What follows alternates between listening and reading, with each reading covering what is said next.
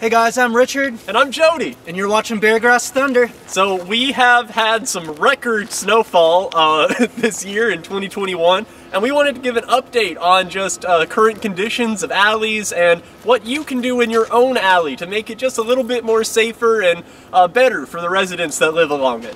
We wanted to start by just talking about this kind of issue. You can see where the snow plow came through, but this is where you park the car. How are we supposed to get out? Yeah, by actually prioritizing roads over residents, the city does a lot to make sure that white suburbs can get downtown as fast as possible. But for the people that live here, this is going to turn into a wall of ice by tomorrow, which means that if you live here and you park your car here, you're for the rest of the week, honestly, if the temperatures don't increase.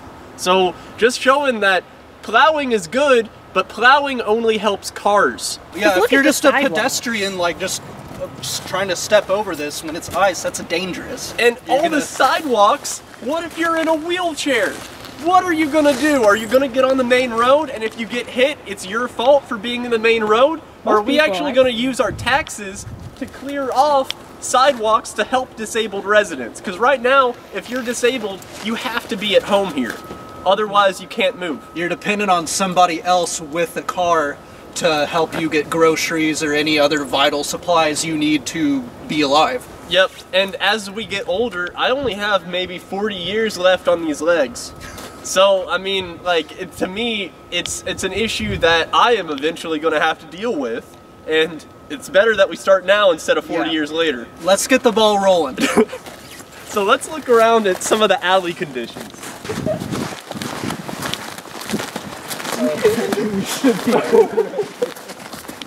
So this is really nice conditions for the alley. One, because the snow has covered up all the trash.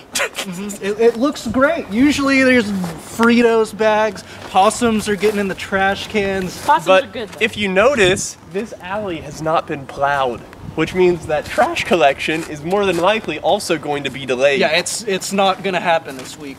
Yeah, so when we're talking about alley conditions for the residents, like, all the trash is in the alley, but the trash can't get picked up because the city wants to pay money on plowing the roads for the suburbs.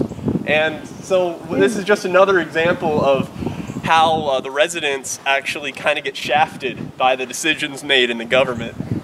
Because what are we supposed to do with all the trash? You can see, like, our trash cans are full. We had a way to get like 2 places without a car. That would be one thing.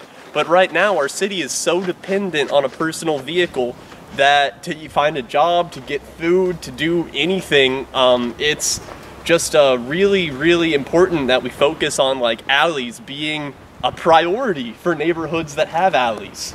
Because they can be safe, walkable, bikeable spaces. And this alley in particular goes all the way down to the other side of Shelby Park at Goss Avenue. And so why don't we turn this into a place for the residents that all have houses and property on this alley, instead of just writing it off as just something... A place to dump trash. Because the reason that there's so much trash is because the city doesn't pick it up. Yeah, this could be a safe, livable, walkable place, like Mariah said, for people to come out and actually use a community area. And so with that being said, I just think that it's the winter now, but come spring and summer, we're gonna start seeing some real change, hopefully, in the budget as it relates to some of these issues.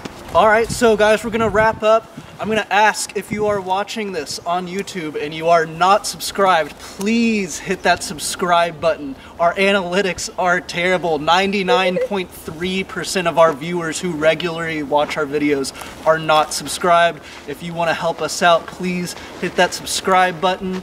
Like us on Facebook. We have a meme group, Beargrass Memes for nature-loving fiends. Feel free to join that and get in on the shit posting fun. And we also have t-shirts now. So if you like our YouTube channel or our meme page enough that you want to rep our brand, you can now for $25. This is our first very small limited run, so you can cement yourself as an OG Beargrass Thunder fan by nabbing one of those shirts. So check out our website, beargrassthunder.com, And if you feel so inclined, please support us on Patreon. Our patrons allow us to continue creating Kentucky-centric content just like this for you to watch and enjoy, to connect to your community and help and improve your environment. And if you are on a neighborhood association, or if you want to help out the houseless communities around Louisville, please do, and make your voice heard on how to change alleys and budget around actually helping the people that live here. Thanks for watching, guys. Stay tuned, stay safe, stay warm, and see you next time. That was cool. I'm nervous. I'm Oh. all of this snow. Was that necessary? For the views. It was good.